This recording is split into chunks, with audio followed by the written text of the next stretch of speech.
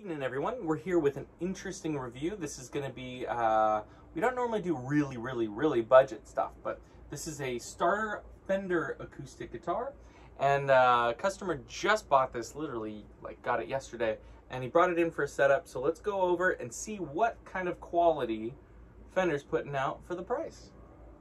Okay, so this is the Fender Classic Design, I'm sure you can see it there, CC140SCE, SB for Sunburst. Okay, it's your standard kind of grand concert shape. Nothing special about the saddles or the pins or the bridge. Pickguard, I like when you can see through the pickguard. It's just a higher quality than printing something, so that's pretty good. Mother toilet seat, celluloid inlay, I'm sure. Burst, that's good for the price range. I don't see anything wrong with that. Binding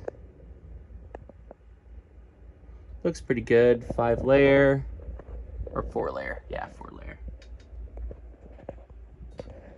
Really tiny dots on the neck. Not that that affects much, but some people might care. Tuners, just generic tuners. Not cut decent.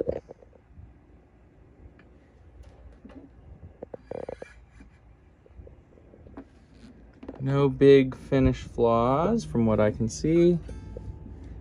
So good job, finish department. Check the back. Really nice wood grain on the back. This one does have a pickup, so this is a Fishman pickup. Those knobs are a little bit weird. I can imagine being a little lost on where it is because there's not a clear indicator. It's just kind of sloping in one direction. But I'm sure Fishman stuff sounds good. Strap buttons are decent. Let's check the plug down at the bottom. Yeah, this is pretty standard now. I love these ones just because it's easy to change out your battery. They used to hide them inside the sound hole, and so you could only really do it with tuning your guitar down really low, or you change your battery when you restring. So let's get this in the hand and see what we think. Plug it in, check it out. Okay, so now onto the feel. Now the neck profile's good. It's it's your standard, pretty much everything mid-grade, beginner grade acoustic guitar. The fret sprout is horrible on this. I expect this from some other brands, but not Fender. This is maybe some of the stuff that says Starcaster, but this is like, this will grind your fingers up really bad on both sides. It's not really dry here in San Diego right now, so I'm not sure why this is doing that. Tuners, yeah. Weight's good. Okay, let's try it out. Real sparky. Kind of spanky strings. I got some, oh, high frets. Yeah, that's crazy. That is unusably high frets right now.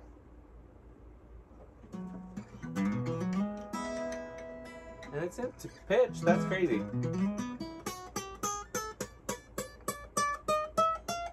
So really high 15th fret.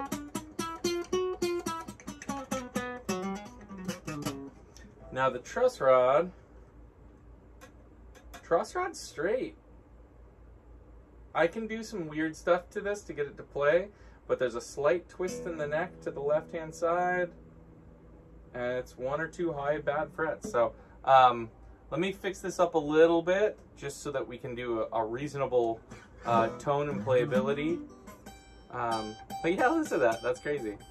From the factory, horrible. So I don't know if I'll try to ask the customer and see if they bought it from Amazon. Maybe this was sitting in their warehouse for, I don't know, sitting in hell in the middle of the desert or something. But this is not a good representation. Yeah. Okay. Let's see if I can fix it up. Okay, just a follow-up. I just did 4 big turns on the truss rod. Same problem. This is definitely, this one needs to be returned to the factory, and their QC people fired.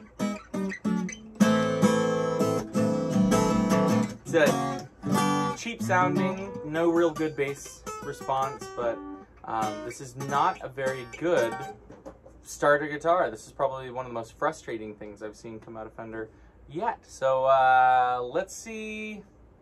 Yeah, hopefully maybe I get another one in here and we can give it some better marks, but they gotta step it up. Okay, just to do a full test, I'm gonna plug it in so we can check out the pickup and see if that's pretty decent.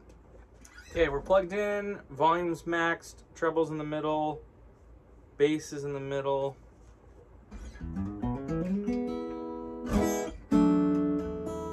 Good pickup. Crystal clear. Nice full bass response.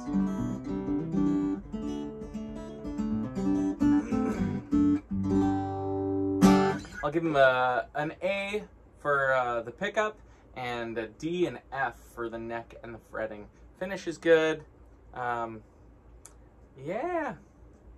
Can't win them all, I guess, so keep in mind, you might want to make sure that your Fender, if you buy one of these, bring it into a shop, make sure they can check out the neck. Make sure you don't get a bunk one, because apparently that's what we have to check for. Okay, hit like and subscribe down in the comments so I can keep making these videos. Let me know if there's a product you want me to check out down in the comments. If you do have one of these guitars, let me know what your thoughts are. Did you have to sink some money into it to get it to play, or did we get the one out of 20 that's really bad?